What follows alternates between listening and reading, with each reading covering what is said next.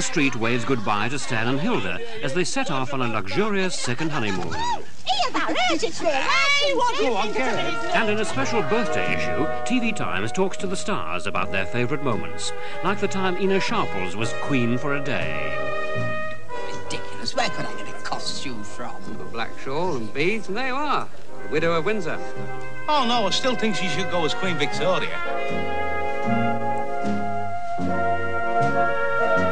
Remember when Rita Littlewood tied the knot with Len Fairclough? You can join them on the happiest day of their lives, next Friday at 10:30. You must be mad marrying a fella like me. I must be mad. And as we look back at 21 years of the street, they look back next Saturday to the 1940s.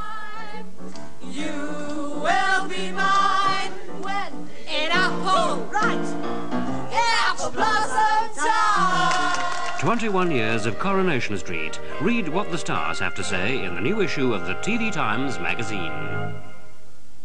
And now the Friday night film and one of the most unusual British horror movies, The Wicker Man.